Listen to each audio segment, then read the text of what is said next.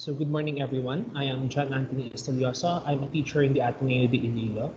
Currently, I'm teaching contemporary Philippine arts from the regions, but in the past years, I have been teaching English literature and poetry, classical mythology, as well as contemporary Filipino literature. Today, we will be talking about pandemics in classic literature, and it's a very unusual combination, pandemics and literature, classic literature for that matter. Undoubtedly, the talk of the town in the past months have been COVID-19. So we'd like to see how our favorite stories fit into the context of a pandemic. I entitled my presentation as A Plague in the House. So you might be asking, what's the inspiration for that? Okay. Actually, it came from William Shakespeare's Romeo and Juliet. The third act, the first scene, we find Romeo entering, and together with him is Mercutio and Benvolio. He encounters, or rather they encounter, the Tybalt and the Capulet people.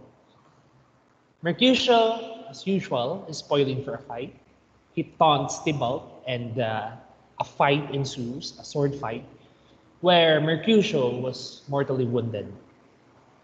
As he is dying unseen, he shouts, "A plague of both your houses, they have made worms meat of me." Surprisingly, he shouts this, he repeats this line 3 times before finally dying. So, a plague of both your houses. What's interesting is how the film, Shakespeare in Love, reinterprets the making of this line. In the film, we see Joseph Fiennes as William Shakespeare, a very young William Shakespeare, walking the dark, dank streets of 16th century London. On the street corner, he encounters an itinerant Puritan preacher who was condemning the theater as hubs of evil. So he shouts, "I say to both theaters, a plague of both your houses." And Shakespeare raises an eyebrow. Yeah, that's a good line. And the next time we see it, it's already part of Romeo and Juliet with Ben Affleck as a very dramatic Mercutio. But it does reveal to us the context of Shakespeare's time and how that context influenced his writing, which in turn captured and how should I say this? Embedded that historical segment into great literature, something that even modern audiences can relate to in the literary sense and in a more contemporary sense. The first understanding that we have of pandemics in classic literature is that they are essentially divine retribution. They are seen as punishment from the gods, and consequently, a manifestation of divine wrath if the gods are displeased with the conduct of mortals. They send disease as punishment. On screen, you can see the image of the Furies, or as the Greeks call them, the Erinyes. In mythology, we understand or we encounter them as avengers, especially for those who commit murder. They drive the murderer to madness until he or she finally destroys himself or herself. In other stories, we see the Erinyes as bringers of pestilence. And pestilence, in the sense, is essentially associated with a plague, a pandemic. The Italians call it la pestilencia, and poets from other time periods call the plague as the pest. So as we shall find out later. So to continue, we are of course familiar with the story of Moses, how he called upon the wrath of God on the Pharaoh and the Egyptians. And if I can recall correctly, the 5th and 6th plague is, of course, pestilence and boils, the Egyptians developing boils all over their body. A very striking clue which will have repercussions in more recent literature. Going back to mythology, the first mention perhaps of a widespread plague, or at least an origin of how it came to be, is found in the story of Pandora. Just a refresher, it all started with Prometheus, Pandora's story that is. Prometheus commits the unspeakable crime of giving mortals divine Olympian fire. As such, Zeus and the other gods and goddesses were enraged. And as punishment, we have this beautiful creature. It's essentially a misogynistic story where Pandora is gifted to Epimetheus, the brother of Prometheus, and with her comes a box. Some translations call it just a container. It doesn't necessarily point out that it's a box, with the express warning that it should never be opened at any cost. Curiosity got the best of her, and as we know, she opened the lid, and out came into the world disease, famine, evil, immorality, pestilence, the plague, death. Yes, she shot the lid back just in time to save hope. And if we think about it, that is what keeps humanity going on, despite the evils of the world. So there's the first mention of the plague, of a pandemic. And it didn't help that 2019 ended with memes like this. In other narratives, we encounter, for instance, in the more lengthy stories of Homer, we see great conflict. But what is usually omitted in these epic tales is how they came to be and the little details that somehow influence the course of the narrative. Homer's Iliad opens with a description, not just a description, but an invocation to the muse, which gives us an understanding of what has been going on already. It starts in media res, in the middle of things. So you take the Iliad, you open it on the opening chapter, and then you read, "Sing muse of the wrath of Peleus' son Achilles, whose wrath drives to the underworld countless souls from the Greeks."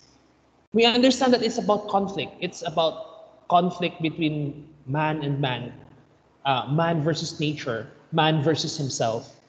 And the story ends not with the sack of Troy, but with the funeral games for Hector.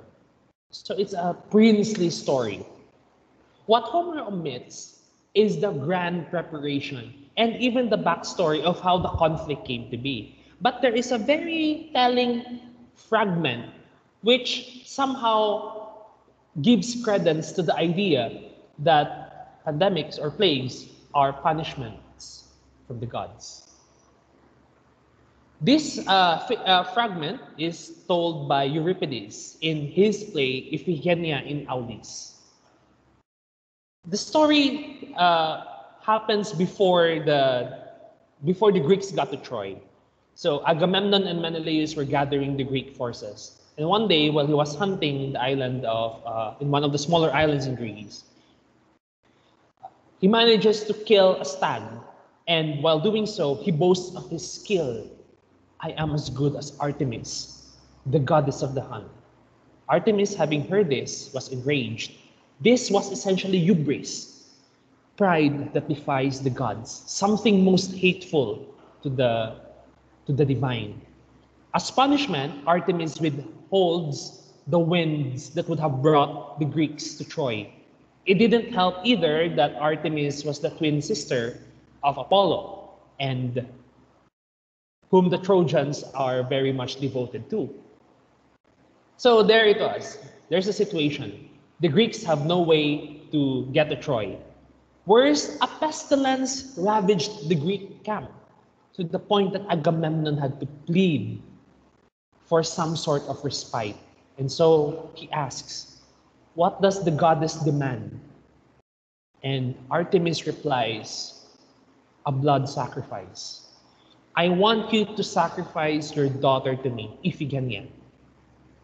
So Agamemnon, great king as he was, calls for his daughter. And the daughter, not knowing her fate, was being bound to the altar. And there, she was killed. She was screaming and crying because she doesn't know what's happening. And Agamemnon had to do that foul thing, which will have certain repercussions in future narrative. Some versions say that Iphigenia was not killed. Artemis rescued her before she was actually sacrificed. But it does give us a hint on what the divine demands for wrongdoing. We are perhaps more familiar with the story of Oedipus. He was fated to kill his father and marry his mother. Something unusual because it was prophesied, and yet it is most hateful to the gods. So having fulfilled the prophecy, he begins to wonder, why is Thebes being ravaged by plague? To quote Sophocles' lines, the god of plague and fire raids like detestable lightning through the city, and all the house of Cadmus is laid waste, all emptied and all darkened. Death alone battens upon the misery of Thebes. Slowly he begins to ask, who is this man who killed the king? And slowly the clues begin to point to him. And you know how the story ends. He cannot bear to see the children that he fathered with his mother. So he plucks his eyes out.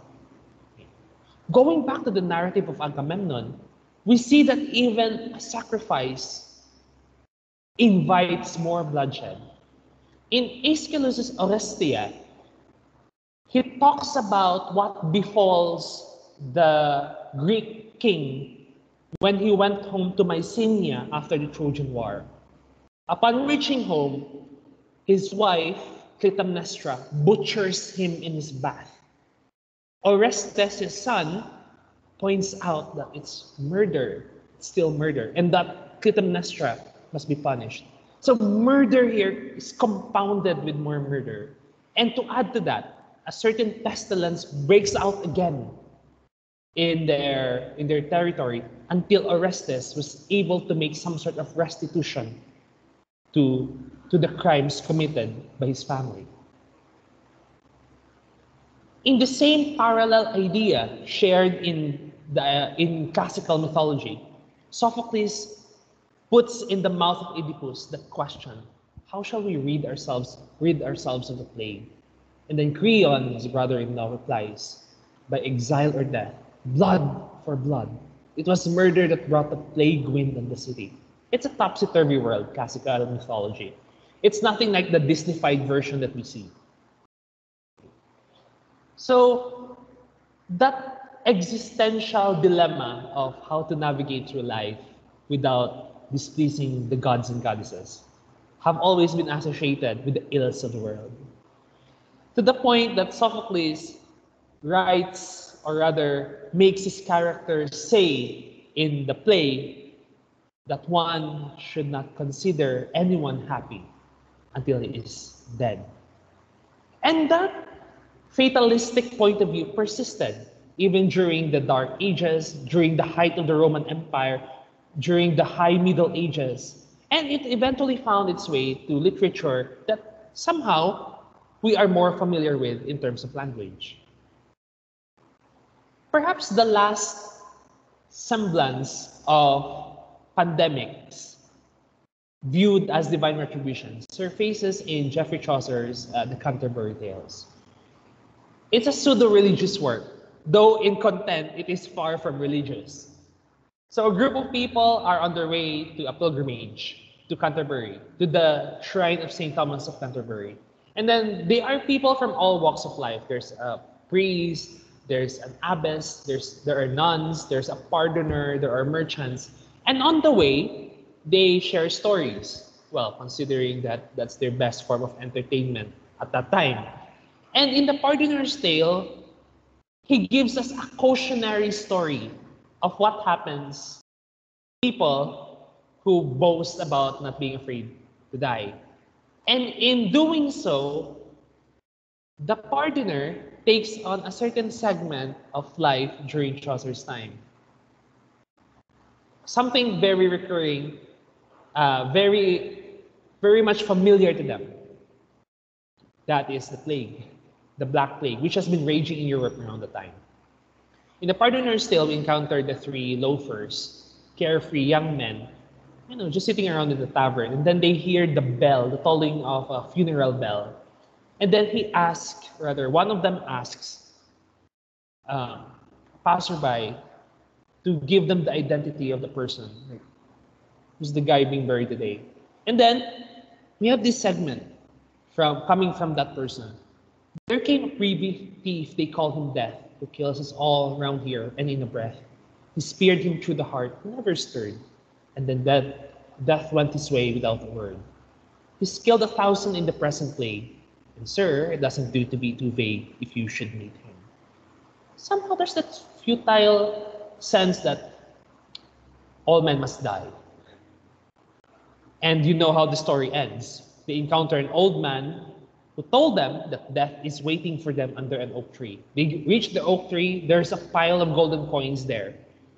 They ask the youngest to get them food and drink from the town while they prepare, or rather while they keep the golden coins.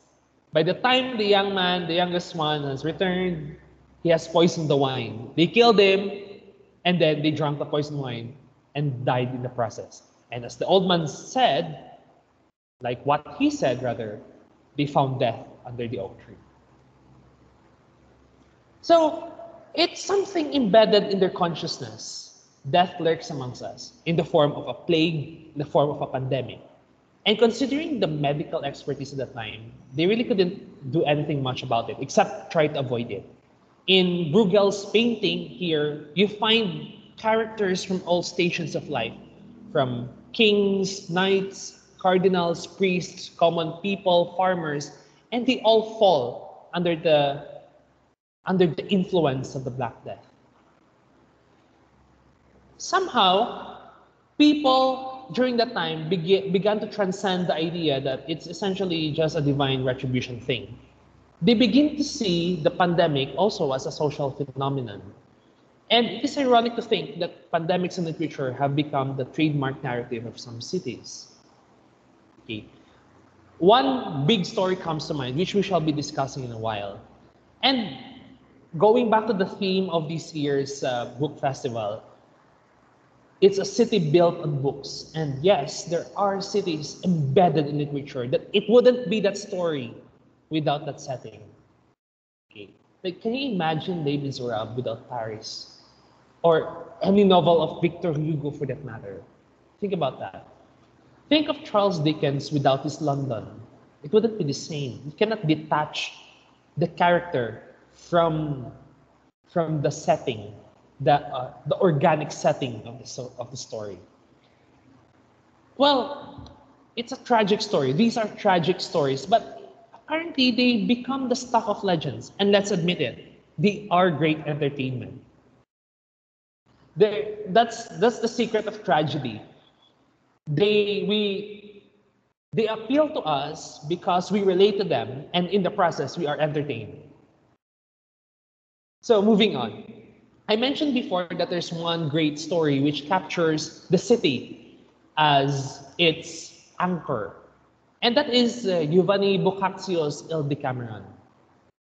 The Decameron is simply a collection of 10 stories retold by the characters in 10 days. So there are 10 of them. I think four gentlemen and 6 ladies. They were passing by, and then they decided, you know what? The plague is raging on in Florence.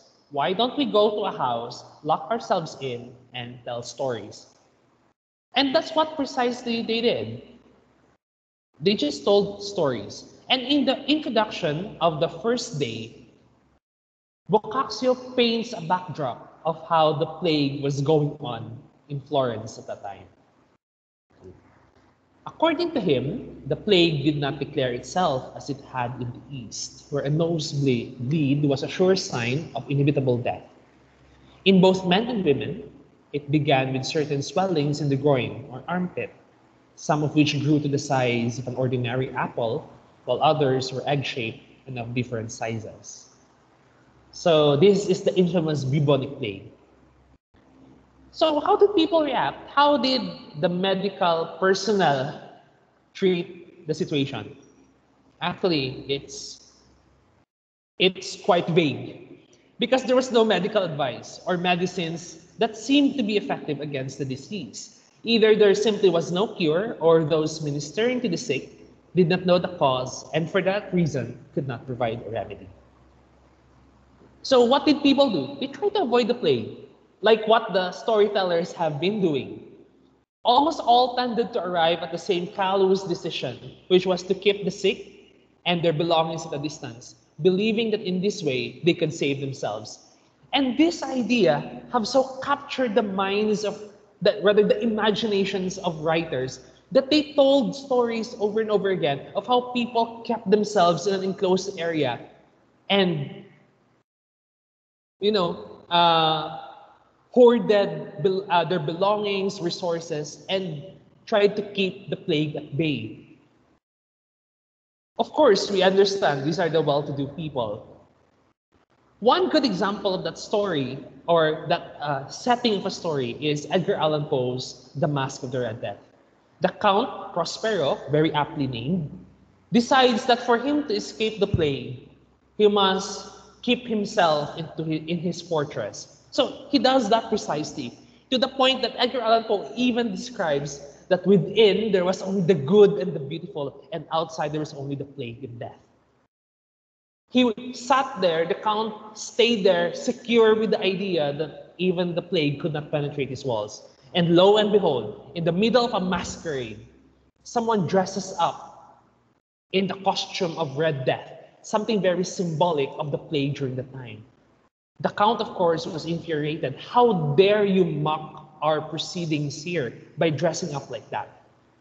And so he thought it was just another party goer, and upon looking at the face of the character, he dies, confirming our understanding that even beyond even inside safe walls, no one is technically safe from the plague.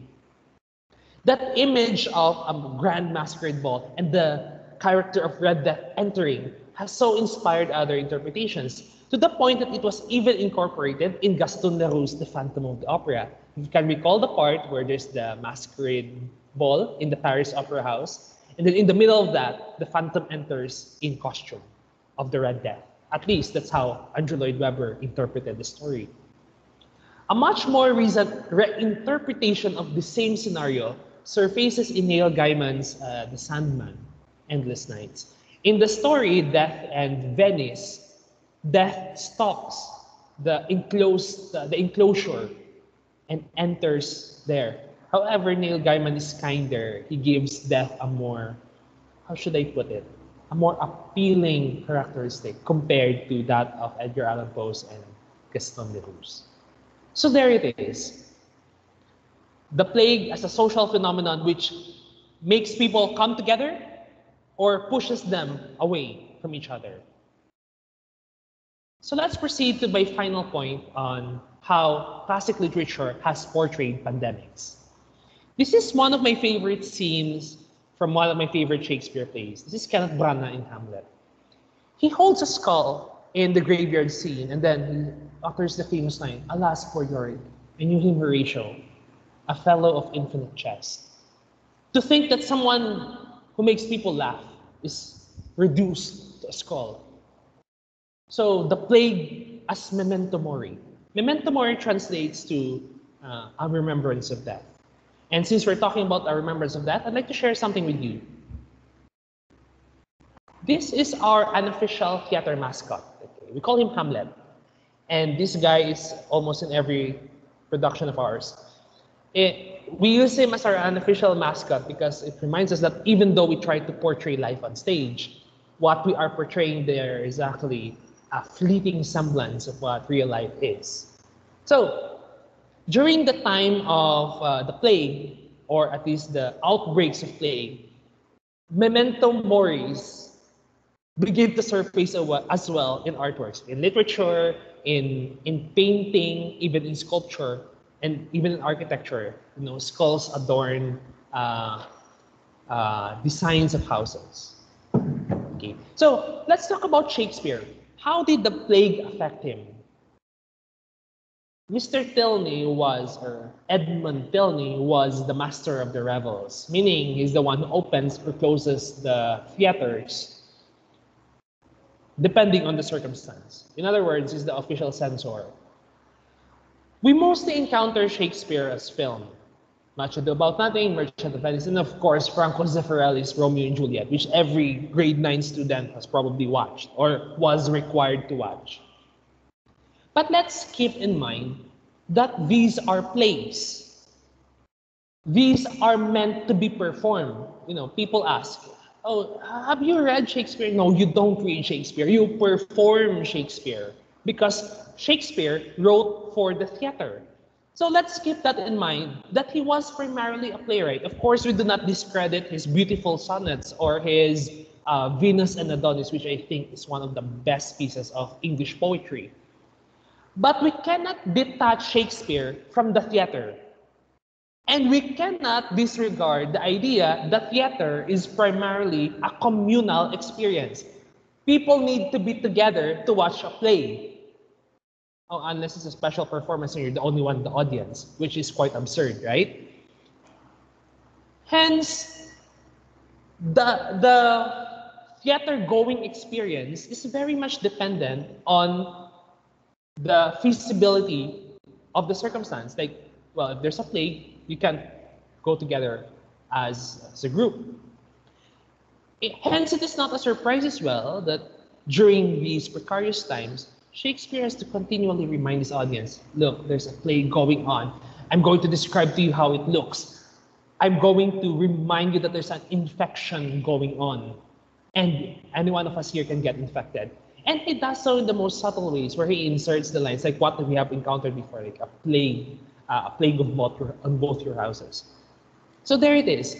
He calls the rule of a bad king as an infection on the land.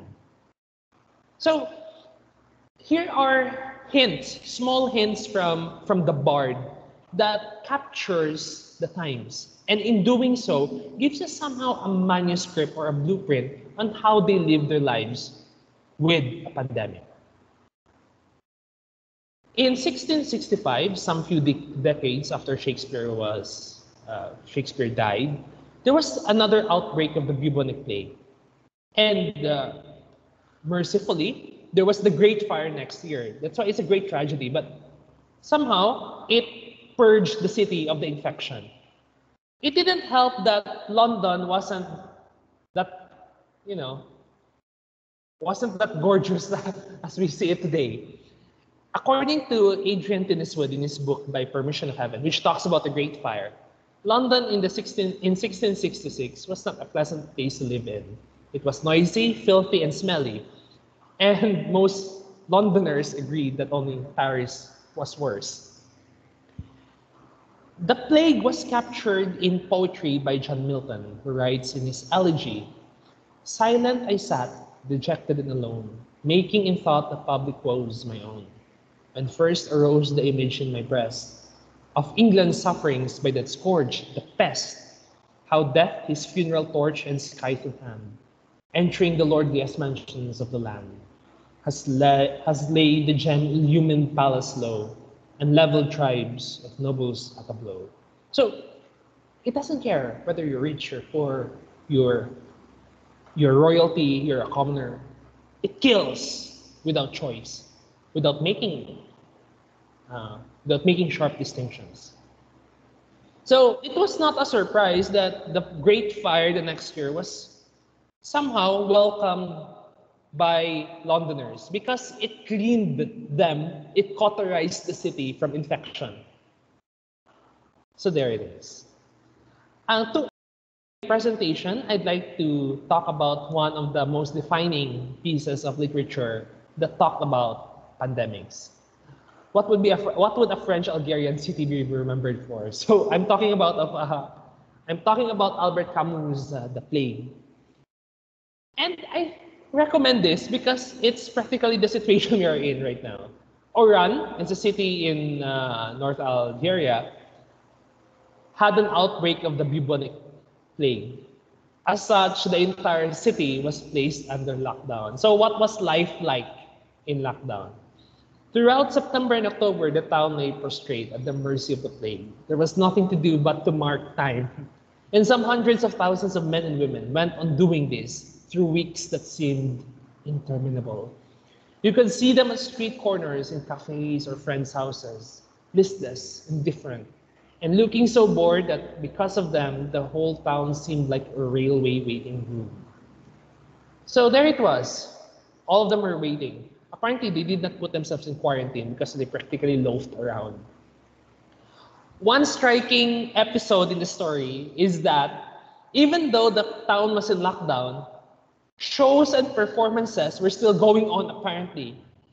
And they had this false notion that when you're in evening dress or evening gown, you are immune from the plague. And so Albert Camus inserts this absurd situation where the upper classes in the city still went to watch an opera, ironically, again from Greek mythology, Orpheus and Eurydice.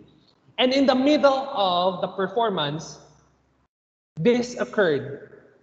And as though the singer had been waiting for his cue, or more likely because the faint sounds that came to him from the orchestra seats confirmed that what he was feeling, he chose this moment to stagger grotesquely to the footlights. His arms and legs played out under his antique robe and fall down the middle of the property sheepfold, always out of place, but now, in the eyes of the spectators, significantly appallingly so. So you can imagine the singer dropping dead of the plague right in the middle of an operatic performance. Talk about a dramatic ending. And so the reaction was, everyone just, the orchestra just stopped. Everyone just stood up and quietly walked out and probably quarantined themselves for the next 2 weeks. But it's very telling on how people react to a widespread disease that generally has still not been diagnosed or at least assigned a certain vaccine or serum for to cure it. So there it is. So to recap, 3 perspectives in classical literature surface when we talk about pandemics. First, it's essentially a manifestation of divine retribution. The gods are angry, hence we have the plague, hence we have a pandemic. Just look into the stories of Greek and Roman mythology and even in early English literature, and you have those stories. Second, eventually, from that point of view, it developed or transcended into the idea that pandemics are actually a social phenomenon. It can bring people together, it can pull them apart. And the interplay of this is essentially great literature, which we have seen the stories of Boccaccio in Decameron. Then eventually we arrive to the more philosophical understanding that the plague is a memento mori.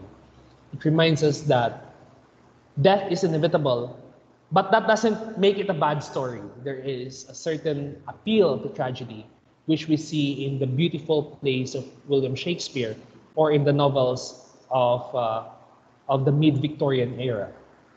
Okay? So to end, I think it's most appropriate to give suggested readings. After all, it's a book festival. So these are the stories that I suggest you read if you really want to know more about pandemics in classic literature. Read about Sophocles' The Oedipus cycle, not just the first story, because eventually you'll find out, it didn't end with Oedipus punishing himself. There is something else. There is a redemption aspect in the story. The Orestia talks about Agamemnon's fate after the Trojan War.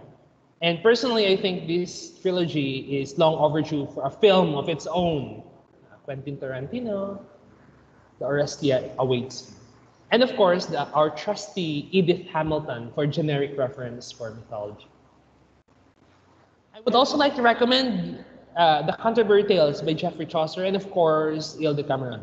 There's an English translation and I think there are free copies over the internet. Try to read Edgar Allan Poe's Mask of the Red Death as well. There are flamboyant and exquisite stories not set in the United States, but in exotic places like Florence, Venice. And it captures the Gothic darkness of these stories. Something very attractive at first, and at the end, there's always a grisly ending to it. So these are the stories that I recommend. And I do hope that you've learned something from my short lecture today. So with that, Madam Ugin Salamat.